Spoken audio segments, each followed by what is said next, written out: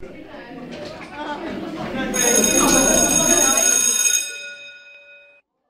everyone, welcome back. I'm Lon Schiffbauer, and today we are going to talk about how global trade actually builds wealth. Now, this is one of the grand assertions of international business, that it builds wealth for everyone involved.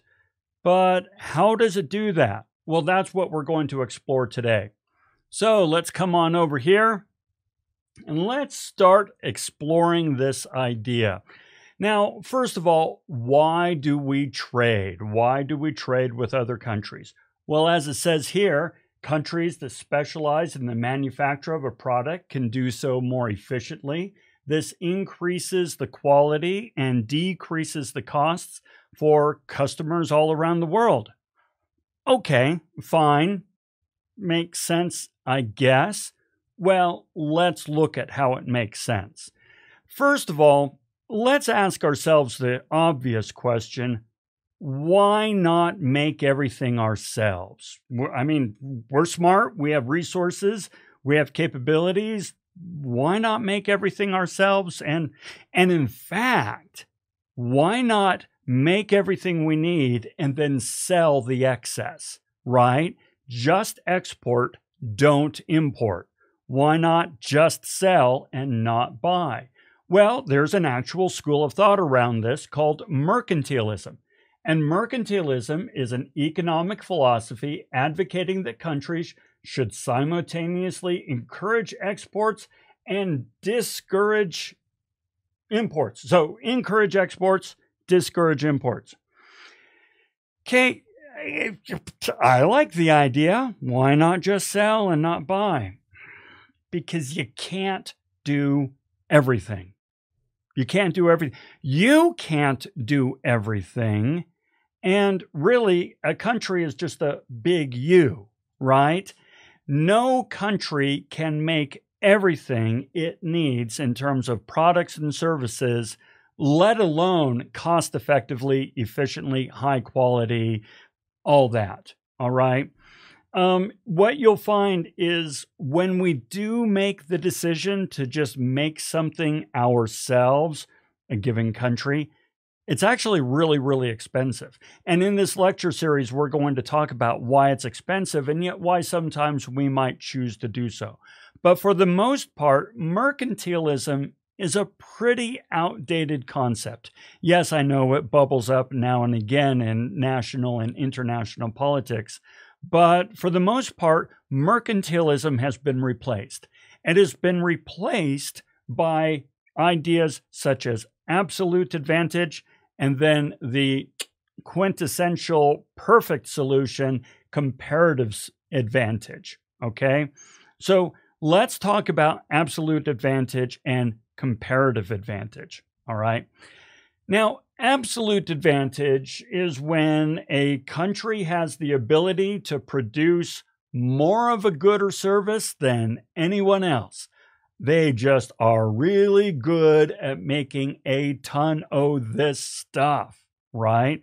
So if you or your country make something really well and make a ton of it, more than anyone else, you have an absolute advantage because you make more.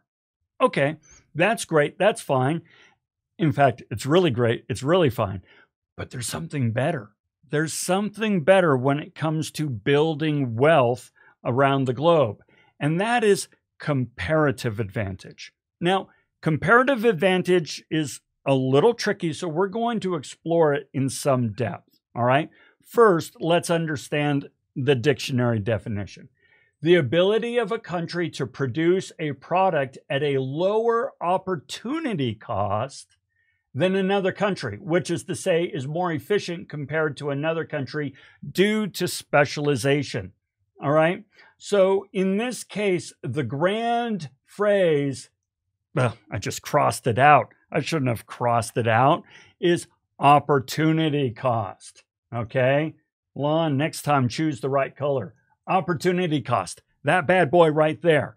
Let's explore that one. Okay. Opportunity cost is the value of what you have to give up in other words, what you can't produce, because you're using those resources to make something else. All right? So let me put it this way. Let's say that we're either going to make wine or we're going to make cheese. All right? We're going to make one or the other. Now, we can't really do both well, and we'll explore that here in a moment. But just for the sake of this definition of opportunity cost, we have a finite number of resources: finite labor, finite time, finite money. Yeah, that thing, money. We only have so much. So are we going to make wine or are we going to make cheese? Well, the opportunity cost is whatever the value is of that thing we chose not to make, right? So, for example, if you're watching this video right now, you could be watching something else. The value of that something else to your life is your opportunity cost. And hopefully this video has some value. We'll see. Okay. All right. So how does this work in comparative advantage? Well, let's look at a hypothetical situation. This is completely hypothetical. All right. Just to kind of demonstrate. Let's first look at absolute advantage. All right. And we're going to look at France and Italy. All right. And each one of these countries has to choose whether or not they're going to make wine or if they're going to make cheese. Okay. Now, France can make 20 units of wine or 10 units of cheese. They can't do both. It's either or. They can either make 20 units of wine or 10 units of cheese. Now, Italy can make either 30 units of wine. They're pretty good at making wine. Or 22 units of cheese. They're even better at cheese, right? So, pretty awesome. Well, now, in this case, Italy has an absolute advantage in both wine and cheese. Awesome. So, make both, right? No, remember, they can't do both. Finite resources, right? They need to make one or the other. All right, so which one? Well, when we look at comparative advantage, we see that Italy has a comparative advantage in cheese, right? Because 1 unit of cheese costs only 1.36 units of wine when you figure out the opportunity cost. Whereas France, 1 unit of wine only costs half a unit of cheese. Now, granted, yes, if we look at Italy here, they're even more efficient in cheese than France. However, their efficiency in wine is greater than their efficiency in cheese. Therefore, when it comes to comparative advantage, France should focus on making the wine, and Italy should focus on making the cheese. Okay? Now, remember, I said, shouldn't Italy just make both? Well, they can't. Limited resources. We talked about that. If you're going to put your resources into something, what are you going to put it in? But there's another reason that comparative advantage makes it advantageous for everyone to specialize. All right? Let's say for a moment that each country does 50-50. I'm going to take half my resources and put it in the wine and half my resources and put it in the cheese. That way, we're all making it, right? Well, that doesn't really work so well, all right? First of all, you lose economies of scale. Now, economies of scale are what allow us to be able to make more and more product at a lower and lower unit cost. So the more product we make, the lower the unit cost. But if we are not making as much product, our unit cost goes up because of fixed costs and so forth. Now, we won't go into depth on that in this particular lecture, but go ahead and do a quick primer on economies of scale, and you'll see you want to figure out what you do best and put your resources into that. Another one is you'll have a reduction in core competency. Listen, you might be really, really good at making wine, but you're excellent at making cheese. Okay, but if you spread your competency, then odds are your competency, your ability to make really high quality cheese and wine will degrade because you're spreading yourself too thin. Think about what you do in your life, right? You do 2 or 3 things really, really well. So, well, heck, that's what people pay you to do. Or you're trying to develop your competency in some other areas. So an employer will pay you more, okay? It's the same thing here. You just want to get really, really good at one thing. But here is the magic of comparative advantage. You can actually create more wealth for everyone involved by specializing in just one thing. Let me show you how that works, okay? Now, let's take our 50-50 scenario for a moment. And let's pretend for a moment that there is no loss for opportunity cost, which there would be, but we'll set that aside for a moment. And let's pretend there would be no loss for core competency, which there would be, but we'll set that aside for a moment. We are just going to run with the numbers, okay? So France goes ahead and makes 10 units of wine, 5 units of cheese, and each one is worth $10, okay? I know that's cheap wine. I know that's expensive cheese, but just for the sake of this demonstration, all right? Now, that means that they earn $150 on that. Italy, meanwhile, makes 15 units of wine and 11 units of cheese, $10 each, and so they earn $260.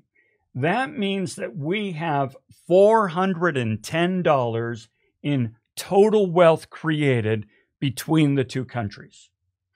Okay, but now what if they focus on their comparative advantage? Well, France would make all the wine, $10 each, earning $200. Italy would make all the cheese at 22 units at $10 each, earning $220. That means that the total wealth created between the two countries is now $420, going up $10 between the two nations. Now, you might say, well, hold on, that's because things went up for France, but Italy kind of took it in the shorts a little bit. Well, in this one instance, and if this is what the whole world economy ran on, that'd be a problem. But the thing is, countries are constantly improving their comparative advantage, and they're able to make more in one area than in another. Furthermore, France is earning all that money, a lot more than they did before, so they can buy more cheese, which means the cheese market would go up. The point is, comparative advantage allows wealth to grow for everyone involved, okay?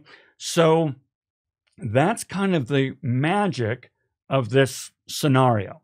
By the way, if you're interested, does United States, for those of you that are here in the United States, does it have a comparative advantage in anything? Yeah, the US tends to be pretty good at pharmaceuticals and medical equipment, big ol' industrial engines and semiconductors, telecommunications, aircraft engines. Now, that doesn't mean that we're the only ones that make this stuff. Take aircraft and aircraft engines. I'll tell you what, Rolls-Royce and oh gosh, the Euro. Oh gosh, what's the European Airlines, folks? What's the European Airlines? I'm gonna have to throw that. Airbus. Thank you. For those of you that were sending telepathic images to me from the future to the past, Airbus. Airbus makes really awesome aircraft and really awesome aircraft engines, along with Rolls-Royce. Rolls-Royce also makes engines for cruise ships. The point is, you can have several countries with a comparative advantage in the same thing, but that's fine because there's a huge world market, right? Okay. Now, here's something we need to really understand, though. If we're going to follow comparative advantage, and as you see, it makes pretty good sense to follow that economic theory, this necessarily means offshoring and outsourcing, okay? Because you're going to buy your goods and services from whomever does it the best, most economically lowest opportunity cost.